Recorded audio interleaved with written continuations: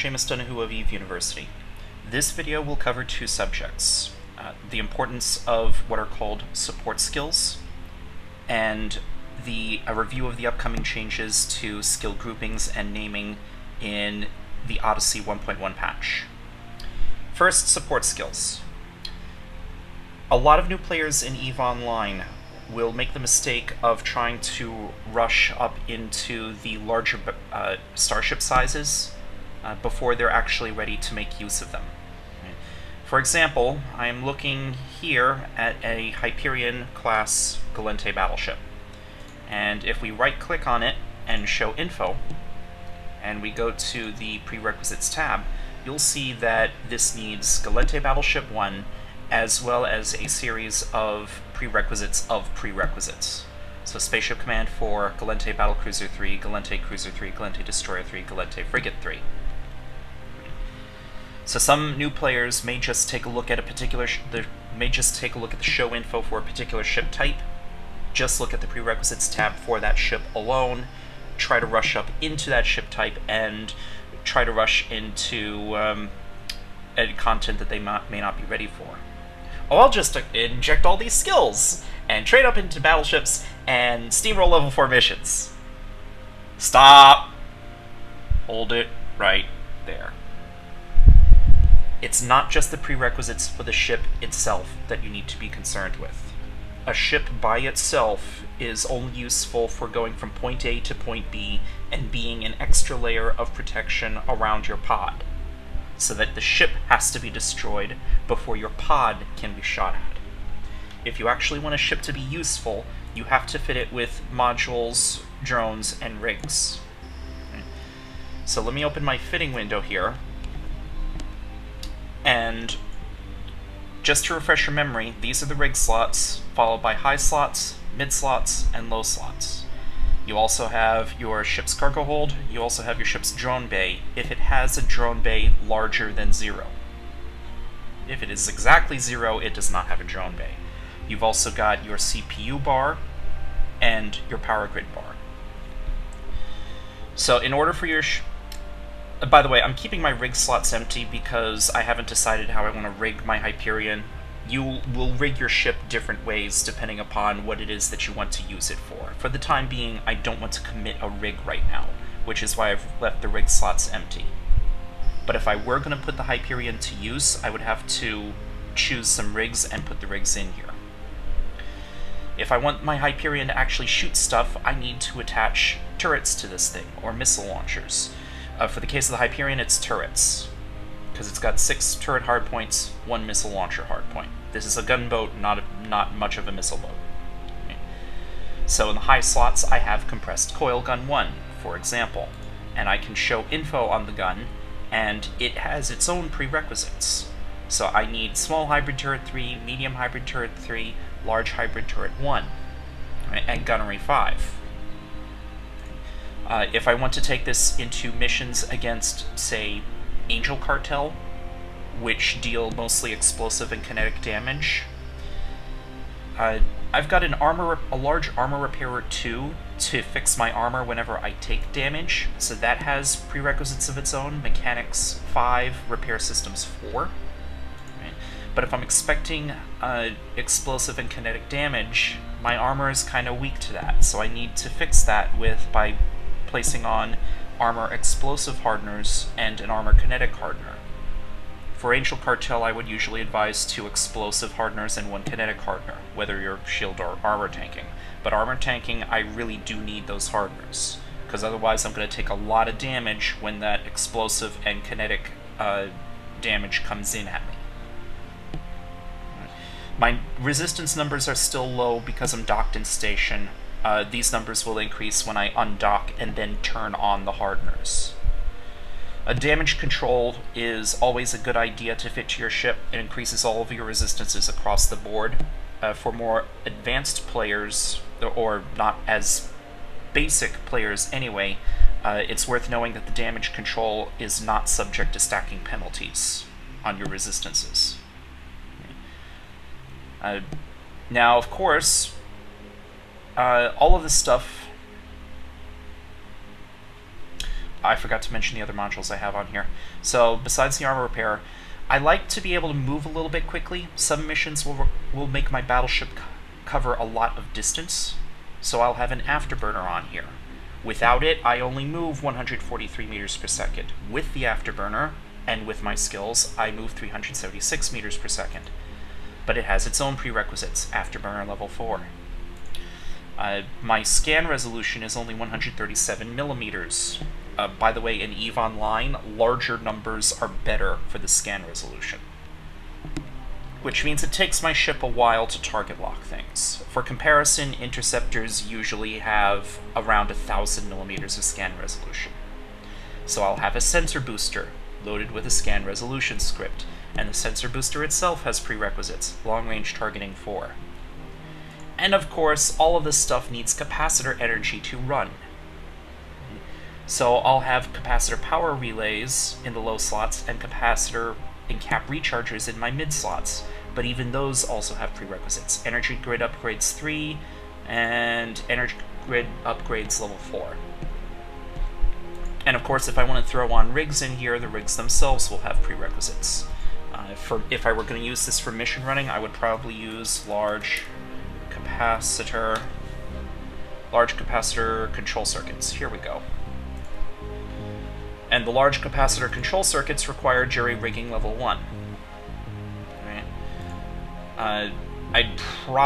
Also, it's worth noting that medium cruiser-sized weapons and battleship-sized weapons tend to have a hard time dealing effective damage to frigates. The battleship-sized weapons more so. Your battleship guns are going to have a really hard time hitting those frigates unless you or somebody else is webifying and or target painting those frigates for you to make them easier targets. If they're not being webified, and if you're running this fit in a mission solo, your high slot guns are never going to hit those frigates unless you're shooting them from really far out, like 50 kilometers or more. Because at 50 kilometers out, most mission rats are pretty stupid about their approach. They'll come at you at a pretty steep angle. You might be able to nail them then, but once they get close, they're going to be circling you so fast you're going to miss all the time. Which, by the way, brings up the subject of turret tracking speed, accuracy, and signature resolution. I'm not going to go into further detail about that. I'll just refer you to the University Wiki article about turret damage. So to deal with small targets like that, I'm going to need drones. If I'm going up against Angel Cartel, I want my drones to deal kinetic damage, so I'll bring Warrior 2s.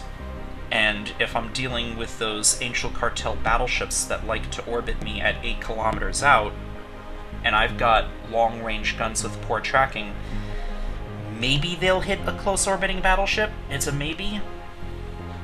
So for those cases, since my Hyperion has a 175 cubic meter drone bay, I will bring Berserkers. But it is also worth... Let's see, what is my drone bandwidth? 125 megabits per second. So I can put out 5 Berserkers to deal with Angel Cartel battleships. And in case I'm stupid, and I start fighting Garistas while forgetting to change my drones, I also have some space left over for Hobgoblins, which deal thermal damage, which are good against most other kinds of mission rats besides Angel Cartel. But of course, the drones themselves also have prerequisites. Scout Drone Operation 5, for the Tech 2 Hobgoblins, Scout Drone Operation 5, Galente Drone Specialization 1, Drones Level 1. Actually, Drones Level 5 is a prerequisite of a prerequisite. So it's not only the prerequisites of the ship, it's also the prerequisites of the modules, drones, and rigs that you're using. If you're flying a missile ship, then the missiles themselves also have prerequisites that you need to be aware of. So if you want to be able to use light missiles, for example, and let's show info on one of these, you need light missiles level 1, missile launcher operation level 2. This is a special consideration given that the launcher itself, and if I take a look at the launchers, the missile launchers themselves only have missile launcher operation level 1 as a prerequisite, So if all you've got is missile launcher operation level 1, but you don't have the light missile skill, you can fit the launcher to your ship, but you can't load the light missiles into the launcher. That's kind of like saying you can wield a pistol. You have the skills to wield a pistol, but you don't have the skills to actually load bullets into it. Alright, so for missile users, that's a particularly confusing trap for new players. Besides the prerequisites of the things you're fitting to your ship, there are also skills that aren't directly prerequisites, but make your ship perform better. So for example, if I can bring up my character sheet. Alright, good. For a moment I thought my game had crashed. If I bring up my character sheet, besides the module slots, every module also requires power grid and CPU. If I max out the CPU or I max out the power grid, I cannot make use of any more modules that require that resource.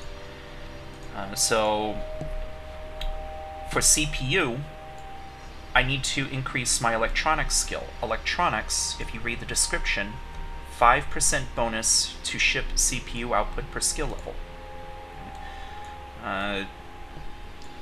For the power grid, we go to engineering. And the description for that, 5% bonus to ship's power grid output per skill level. If we go to gunnery, and we look at weapon upgrades, 5% reduction per skill level in the CPU needs of weapon turrets, missile launchers, and smart bombs. Right? So because I have weapon upgrades level 5, my turrets require less CPU than normal. So my 25mm compressed coil gun ones, if I show info on them as fit to my ship, they only need 47.25 teraflops. If I go to the Variations tab and I show info on the same kind of gun, it's going to give me the market default. And go back to the Fitting tab, the market default says 63 teraflops per gun. But I only need 47.25 teraflops per gun because I have Weapon Upgrades 5. Same deal with Advanced Weapon Upgrades. That's a 2% reduction to the power grid needs of weapon turrets and launchers per level of the skill. And of course, since I'm using turrets, I like to be able to hit things with turrets. So I have motion prediction.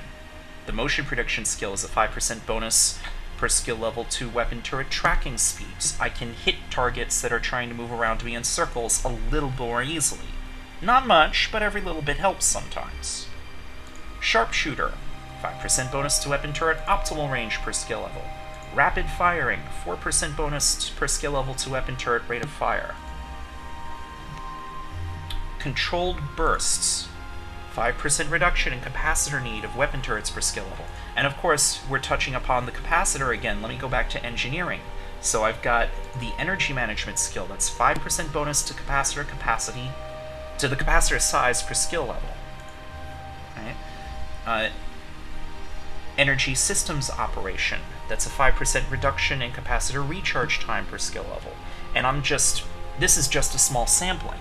There are many more support skills that are useful to you. And these are skills that you should train up as you start progressing up through the larger ship sizes. Because the larger the size of the ship that you're going to try to fly, the more important the skills are going to be. Additionally, even if you're just sticking to the smaller ships, and you're just going into advanced types of small ships, like say, maybe you just like small ships, so you're just going to go with the Tech 2 small ships. Maybe you're going to fly, hold on, where are the frigates here? So maybe you're going to fly the assault frigates, right? Like an Enyo or an Ishkar, or a Harpy, or what have you. Or you're going to fly an interceptor, like an Ares, a Tyrannus, a Claw, Stiletto, something like that. Having the support skills makes these ships better. Or even if you're going to just stick with Tech 1 frigates for quite a long time for whatever reason, the support skills will also be useful to your Tech 1 frigates. A player who has a lot of support skills, their Tech 1 frigates will perform better than a new player who doesn't have all of these same support skills. So support skills are very important, and really I'm just touching the tip of the iceberg here. Right? And because if you don't study that iceberg, it's going to sink you. Alright, so with the importance of support skills hopefully being impressed upon you at this point, I'm going to move on to the second subject of this video, namely the changes to skill naming and grouping in Odyssey. By the way, today is Sunday, August the 25th, 2013. The current Tranquility build is 590158. Let me switch over to my Singularity client. And this is what's on Singularity right now, build 590979. And here are how the skill groupings are changed in Singularity. Crowd Control Productions is changing this up to try and make the groupings more sensible. So for example, we have some new categories. Armor, for example, a lot of skills have been taken out of mechanics and put into their own armor group. So these contain your armor tanking skills. Similarly, the shield skills have been split out of engineering and have been put into their own group called shields. Targeting has been taken out of... Targeting-related skills have been taken out of the electronics group and made their own skill set. So you have target management and advanced target management. By the way, some skill names have been changed. Targeting is now target management. Multitasking is now advanced target management. Basically, the names are being changed up to make it a bit more obvious what they do, but their functionality hasn't changed. So signature analysis to increase your scan rate, to increase your target, to improve your target lock times. The various sensor compensation skills to increase your sensor strength, make you more resistant to ECM jamming and more resistant to being located with probes. Long-range targeting, so you can be found from further away. So all of these have been put into the targeting group now. The scanning-related skills, the astrometric stuff, as well as hacking, and archaeology, and survey, have been taken out of the science group and made their own skill group. Neural enhancement is the new skill group for anything having to do with jump clones or implants. So you have infomorph psychology, a new skill called advanced infomorph psychology. So if you train both of these up to level 5, now you can have 10 jump clones maximum instead of 5. Neurotoxin control and recovery have been put into this skill group. That's, as well as biology, that's related to the use of combat boosters. Infomorph synchronizing is a new skill. It will reduce clone jump time by 1 hour per level, so you can drop that down from 24 hours down to 19 hours at best. The basic idea of that skill being, if you regularly clone jump once a day, you don't have timer creep anymore. So today you clone jumped at 5 p.m., tomorrow you clone jumped at 5:01, 5:02 p.m., the day after you clone jumped at 5:10 p.m., the day after you clone jumped at 5:20 p.m., and so on and so forth. That's timer creep. So infomorph synchronizing is meant to address the timer creep issue. Let's see. Production has been taken... The industry group no longer exists. That's been split into production and resource processing, by and large. So production involves all the manufacturing stuff. Right? And resource processing is where all of the refining and mining related skills are located now. They also put astrogeology into this group. So astrogeology is no longer grouped with science. You can load up your own Singularity client, take a look at the skill changes for yourself. You can also take a look at the... you can also take a look at the thread in the Features and Ideas discussion board. I'll put a link to that thread in the description of this video. So all of the changes that Crowd Control Productions are planning for Odyssey 1.1 are detailed in this thread. I will end the video at this point. I hope this was helpful. Thank you for watching.